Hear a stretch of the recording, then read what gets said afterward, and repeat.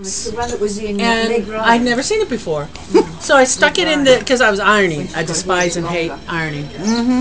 I don't see So why. I stuck it in the laptop, and I said, "Do you want subtitles?" I went, "No, subtitles I hate. They distract me."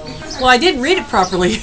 It was because it was in Italian, and so all this beautiful Italian comes out. It's the cutest movie, Bread and Tulips. It's entitled, with an ensemble cast of great Italian character actors. I'm sure if we were Italian, we would know who they are. Funny story, and about a wife and the family goes on vacation, and she drops something in the toilet at the bus stop.